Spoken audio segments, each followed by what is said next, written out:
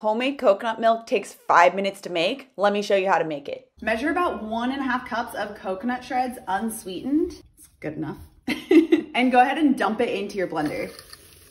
Take warm water, not hot water, and measure out about 4 cups. Is that 4 cups? Yeah. Crucial step, make sure you add the cap. Blend it on low first, then slowly increase it to high for about 10 to 20 seconds. Get a nut bag. That sounds so wrong.